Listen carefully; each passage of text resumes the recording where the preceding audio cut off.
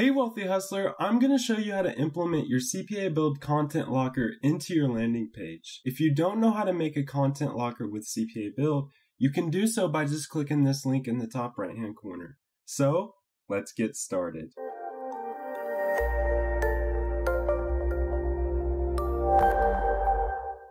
If you guys would like to see some more money-making news, reviews, guides, and motivation, go ahead and click that subscribe button and that bell notification so you don't miss anything. Alright, so first off, what you want to do is log into CPABuild. And then second of all, you want to go to Content Lockers and then Code for Website.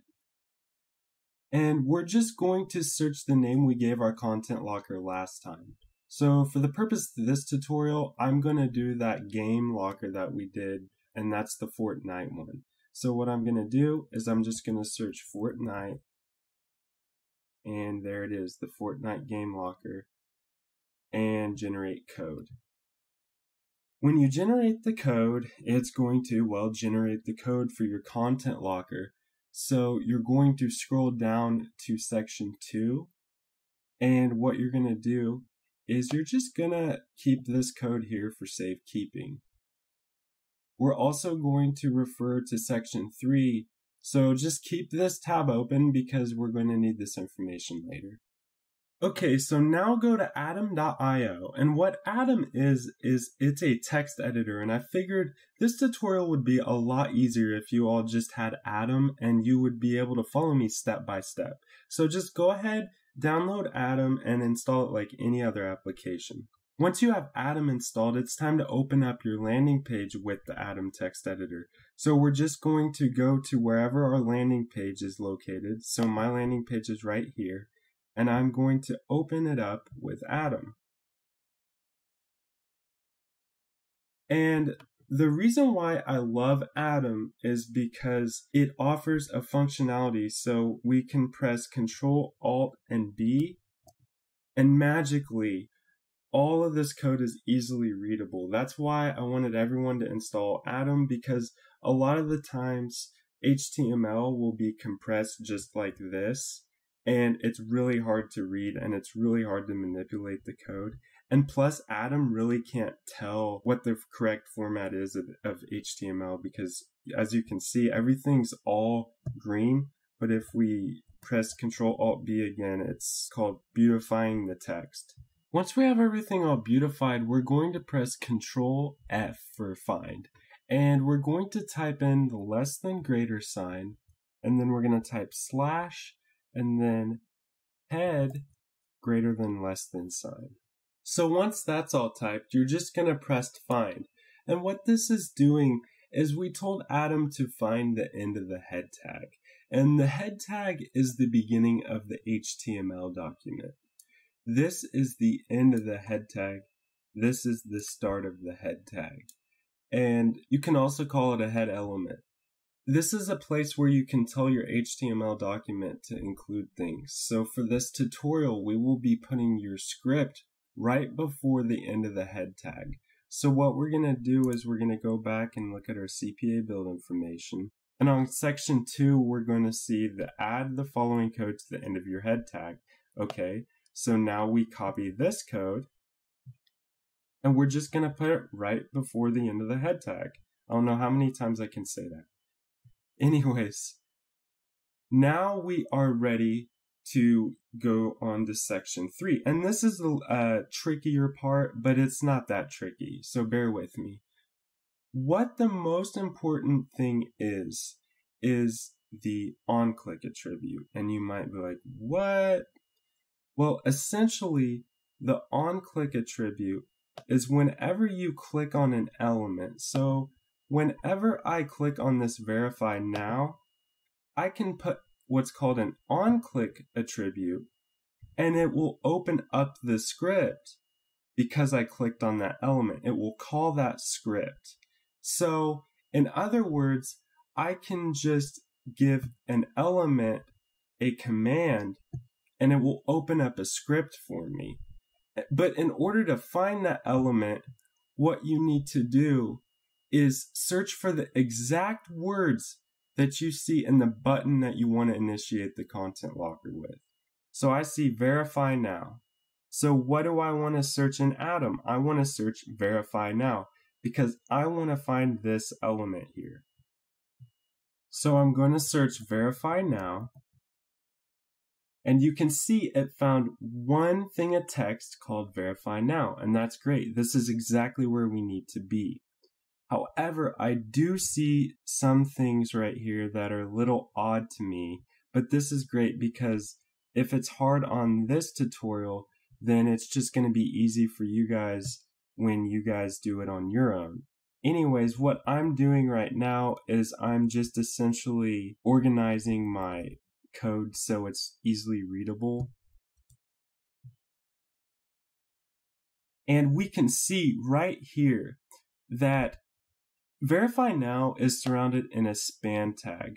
Well, span tags, you can't really put an on-click attribute on there. Theoretically, you could, but it's really not known to do that. And if you see that verify now or anything is surrounded in a tag or a button tag, then this is the element that you need to add the on-click attribute to. Now I know that sounds confusing, but just bear with me. So we see that verify now is surrounded in an A tag, and A stands for anchor. So this is an anchor tag.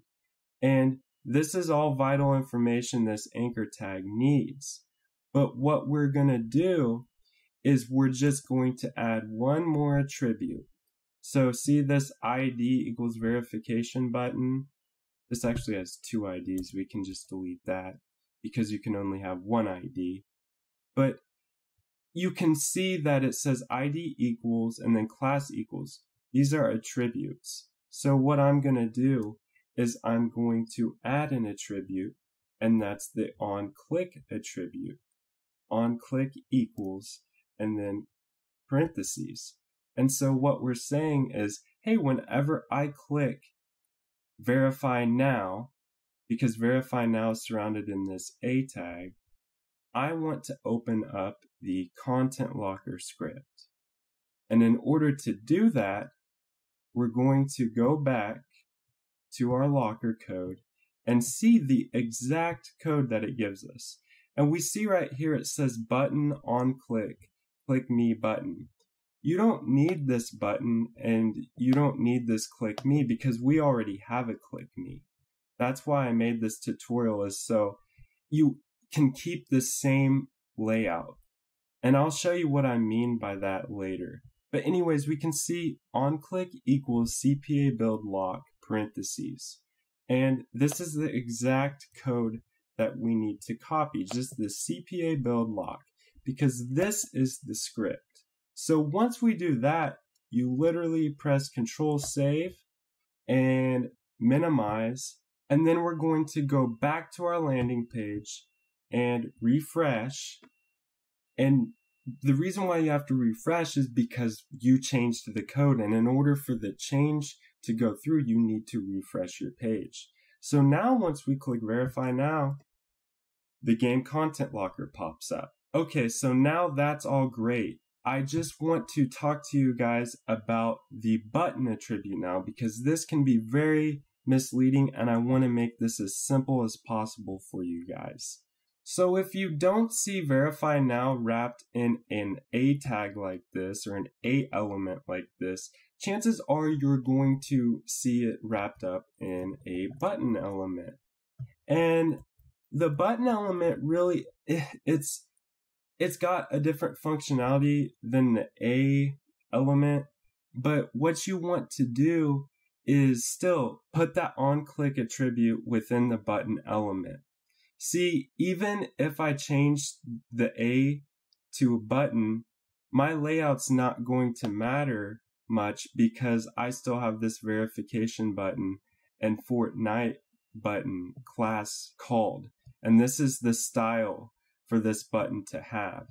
So when I click refresh again and Verify Now, it's still the same exact thing. Verify Now looks the exact same way.